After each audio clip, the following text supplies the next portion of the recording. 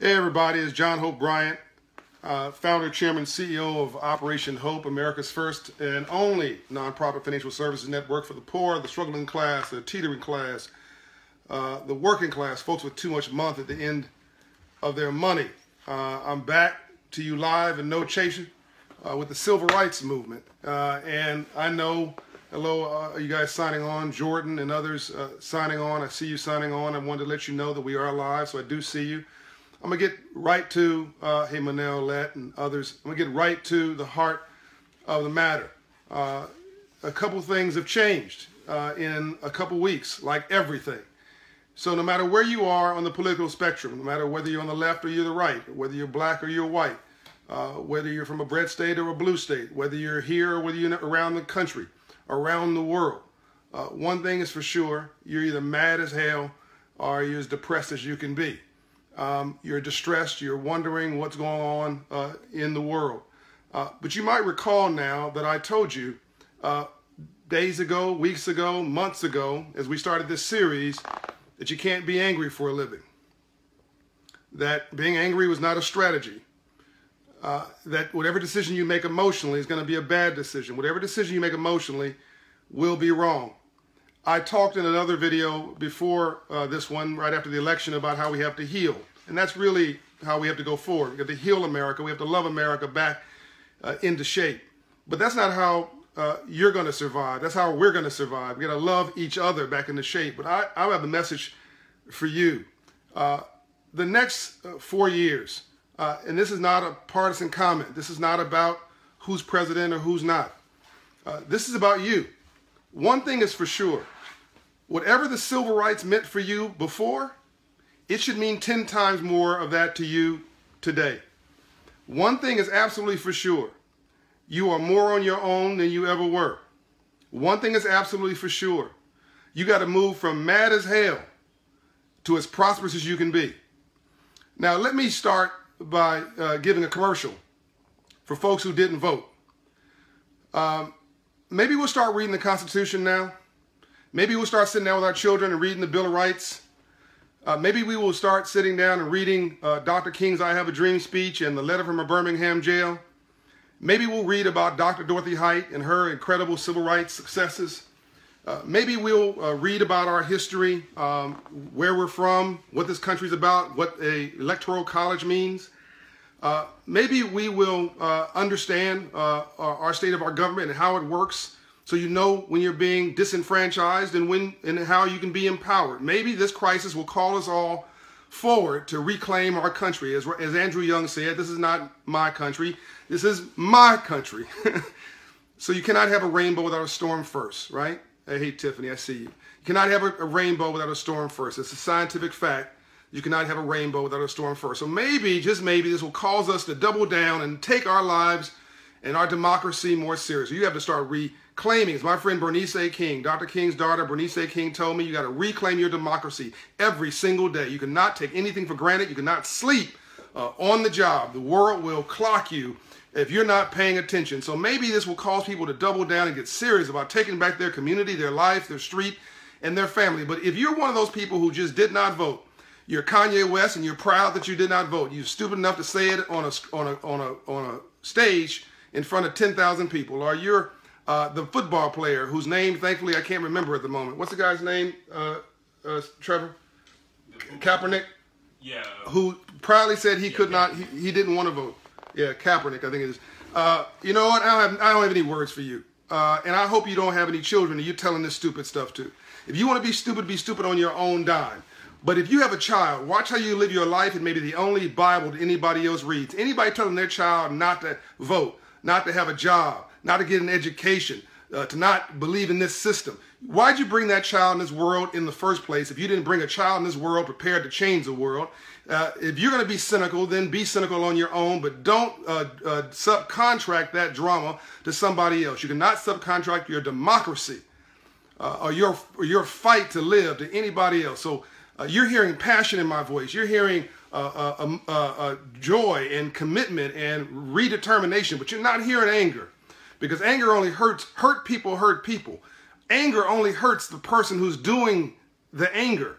If your body's 70% water and you're getting hot and steamy all the time, then guess what? You're cooking your organs. You're prematurely dying. You are killing yourself.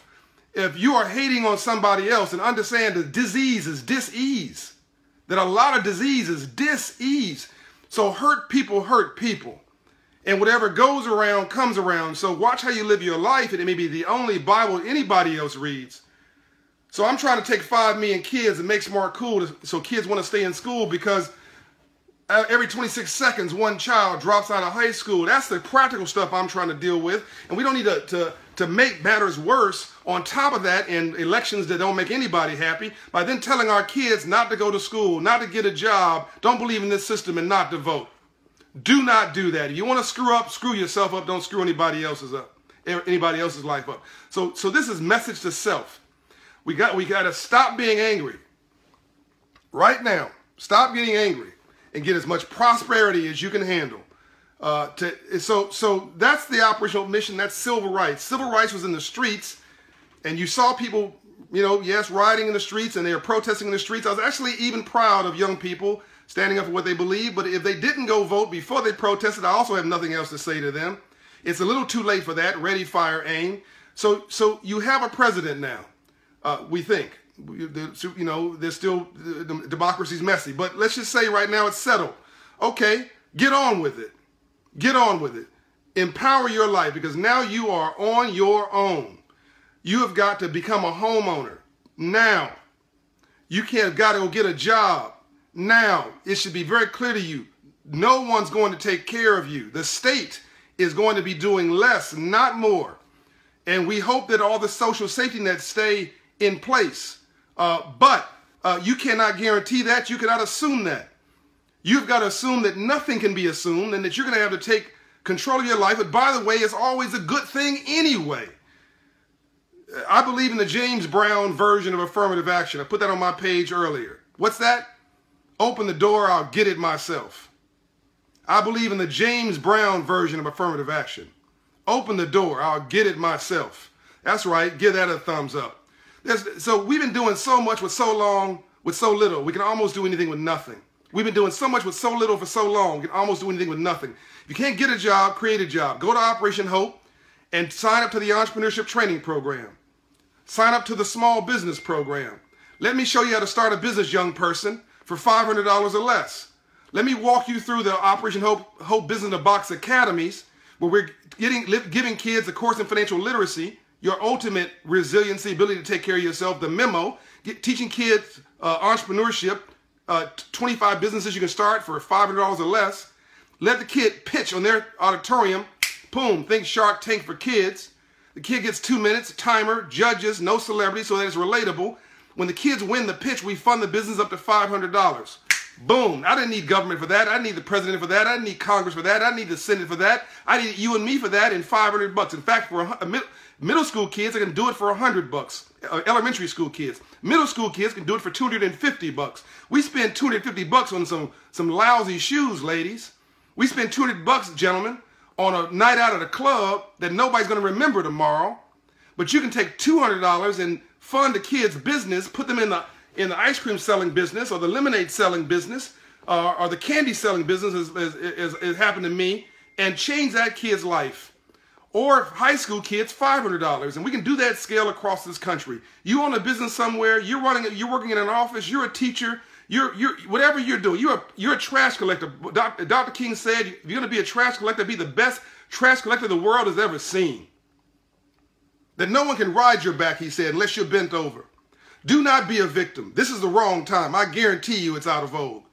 Do not be a victim. You will be trampled on. Do not lay down. Somebody will walk on you. You got to stand up, put your shoulders back, your head up, and demand, this is my country.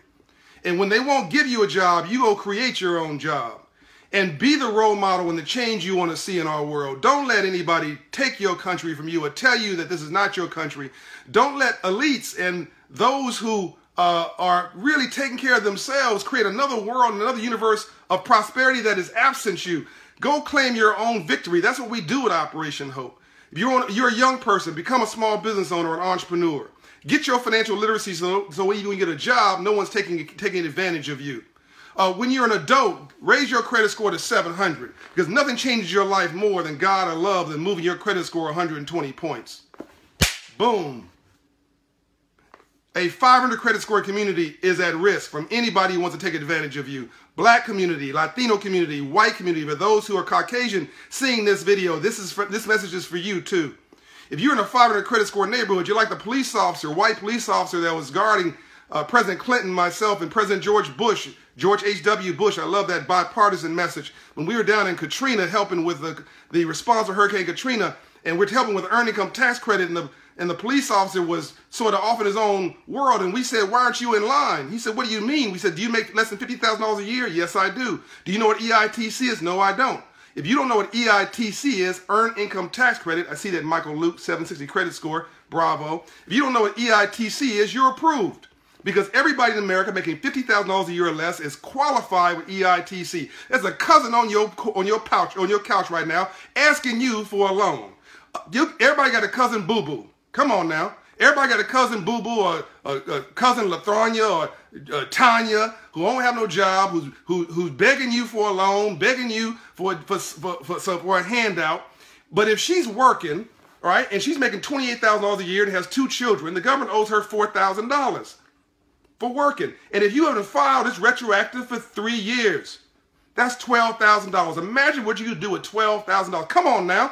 Now, this is something to march about. Come on now. $10 billion went back to the federal treasury last year. While we're protesting about other things, we are having $10 billion walk out of our community because we're not financially literate.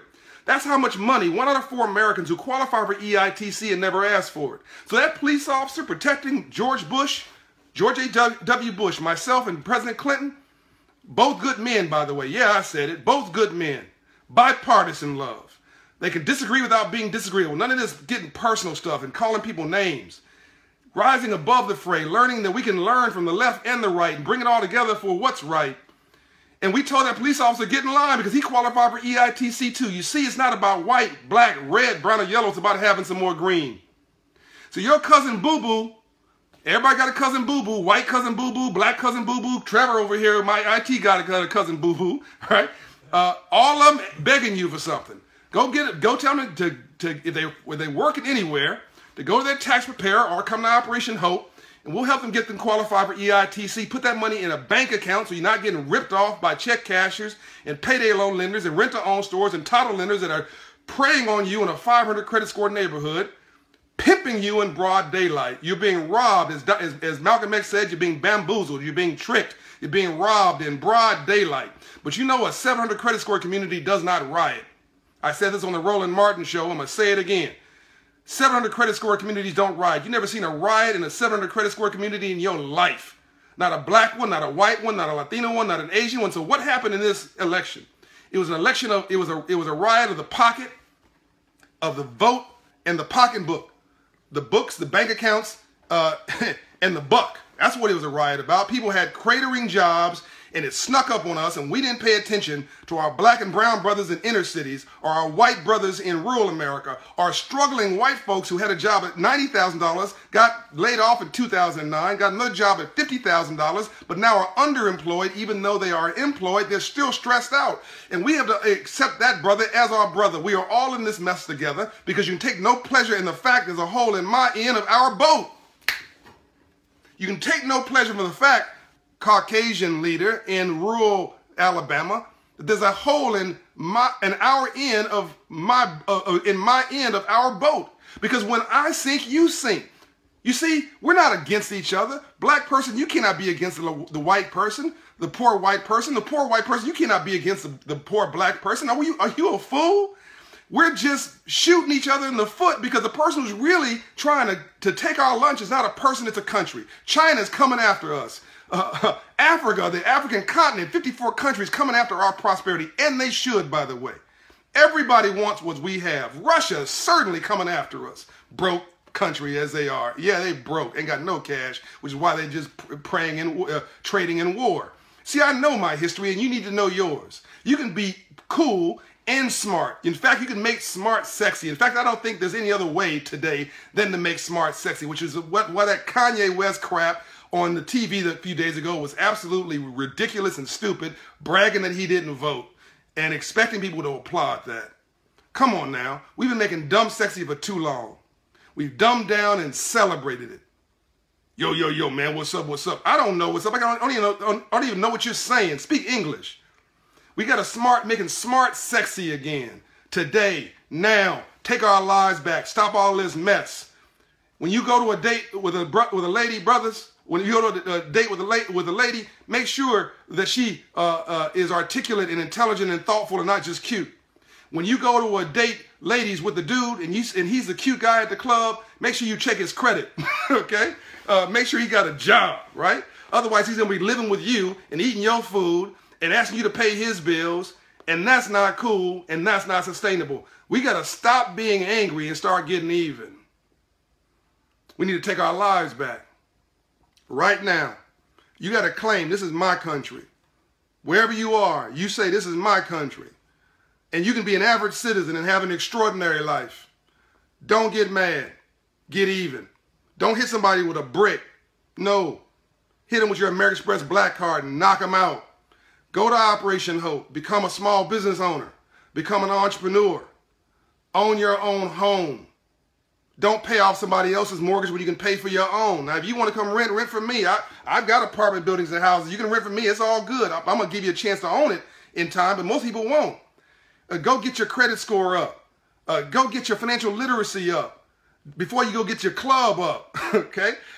Make sure your car is not the most expensive thing in your house. Make sure that your car note is more expensive than your house note. Make sure that you got a house note. Make sure you don't have a Mercedes payments outside of the housing project. All right? We got to stop this foolishness and start getting on with taking our lives back. I love you. I'm out. This is the civil rights movement. Unbought, unbossed, and unbiased. It's not about the Republican Party or the Democratic Party. Not even about the Donald Trump Party. No, I'm not dissing him, by the way. I'm just saying it's not about any political party. This is about the Get It Done Party. And don't you want to get it done? And by the way, we've got to help whoever our president is to win. If anybody watching this in Washington, D.C., I've been recognized by 5 U.S. presidents, Republican and Democrat. I've served 3 U.S. presidents, Republican and Democrat. I've served George W. Bush, served Obama, and served President Clinton. Been honored by President George H.W. Bush and President Reagan. So I can speak bipartisan without any question of my credibility. And I'm telling you that whoever your president is, when they lose, you lose. Whenever they win, you win. So rooting for their failure is rooting for our own failure. We got to get on with moving our lives forward. Don't get angry. Stop being angry. The time is now to get as much prosperity as you can bear, because your life is truly now in your hands. There is no time, there's been no time for empowerment other than today. I'm out. This is Trevor trying to get me to stop talking.